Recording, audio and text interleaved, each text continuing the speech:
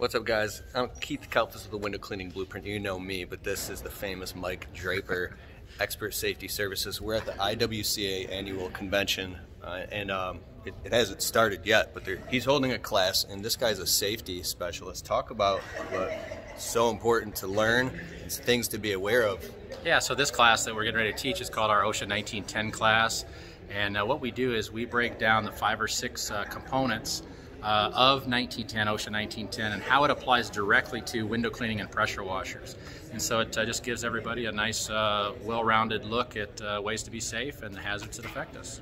Sweet. And can you give an example? You said you were just outside with ropes and... Oh yeah, we did RDS this morning. So Stephen Bright taught that class. What is that? RDS, rope descent systems. Rope descent systems. For high-rise window cleaning. And so we performed a rescue using the Petzl JAG system, and then also we did where we had those guys self-rescue themselves out of a potential rope sever. So yeah, it was pretty cool.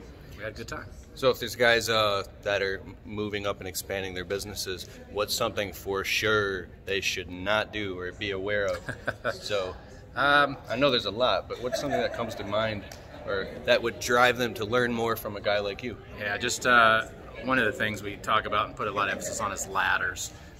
Statistically, the most dangerous tool any of us are carrying as window cleaners is ladders. So, you know, be safe on them. I know guys that are in wheelchairs. I know guys that have died from ladder accidents. Yeah. So yeah. Just keeping that in mind. That's probably the most tool that we're all out there using all the time. And so more accidents happen on them. Okay, and importantly, how can people watching find you? So I can put links below, or if you want to learn more about how to instill these in your... ExpertSafetyServices.com is our website. You can find me on Facebook or Instagram as well, and happy to help anybody out.